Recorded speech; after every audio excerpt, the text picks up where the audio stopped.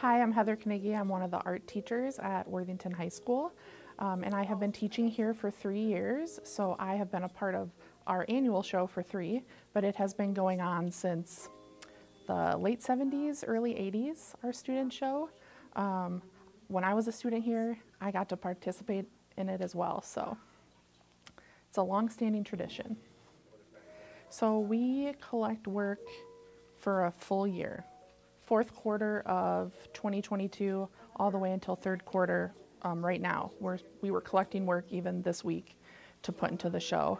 And so we just kind of collect pieces from all of our different classes. Not always the best pieces, but we like to choose artwork from kids that have worked really hard, that have improved their skills, to just kind of give them that confidence boost and showcase their work. So this show is 9th through 12th grade, and it's students from the high school and the Learning Center. And so we have a big variety of classes: ceramics, stained glass, painting, graphic design, crafts. That's why you see a large variety of work, because art makes our world go round. You know, you can't go a day without it.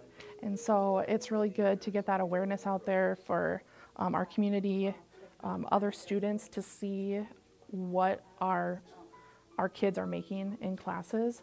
It also gives our students a voice. A lot of the work here today, it's more than just a picture. There's a feeling behind it, a bigger meaning behind it. And for some of our kids, it's the best way that they can express themselves.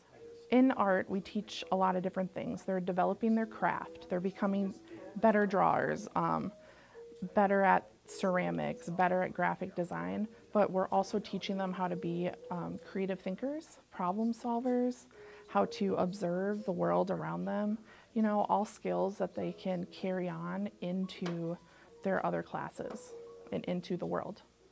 I just think that we are really lucky that we have 3 high school art teachers and another art teacher at the Learning Center. We're able to offer a wide variety of classes. For example, stained glass, that's not very common in a lot of high schools, and we get to offer that, along with graphic design and ceramics and crafts. And so our kids really have a lot of choice. I also think we're really well supported by our administration. They're always willing and helpful when it comes to putting on this event.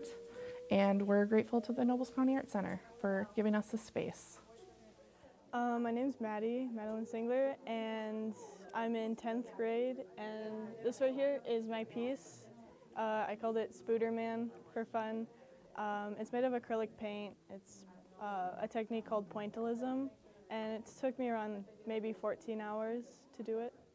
I think I just did Art 1 last year, and I think painting's like my first art class that isn't outside of Art 1 that's required. I started out with using some of my nail stuff that I use, like a little daughter, and then we went to school and Miss Busman, my art teacher, bought us some supplies that we could use that are like different size spheres, and so when you point them, they make different shapes.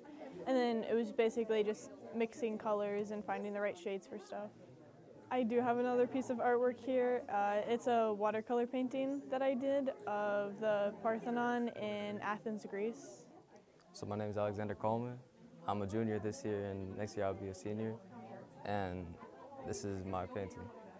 What it is it's an artist that I listen to a lot. His name's Lil Uzi Vert, and he's a hip hop artist, R&B. And the reason why I did the color scheme how I did was I decided to do the background red because it's one of my favorite colors, and I really like red. And then I decided, well, if I'm going to do the background red, I should do the background blue as well, you know, because then it would really pop. A posterized painting is where you get the original painting that you're going off of, you turn that into a black and white photo somewhat, and then you take the values from that black and white photo and you put it in a canvas or it's a sketchbook or whatnot, and then you can see the values, so how it is darker here and a lot lighter here, and then especially with the face, I felt I did really good on the face. You can see a lot, you can tell he's smiling, you can tell he's he has facial features, you know. You can see the nose here too, and his ears somewhat. But posterized, whenever you posterize it, it makes it so you can see the values lighter and dark a lot easier. What I did, the painting, not the painting, the original photo that I went off of was maybe like this big, or not. And what I did, I put it on this like old school projector, and it would project it really big onto the canvas. And then I outlined the painting, and I outlined the highlights and stuff like that. And then after that, I just put the painting in.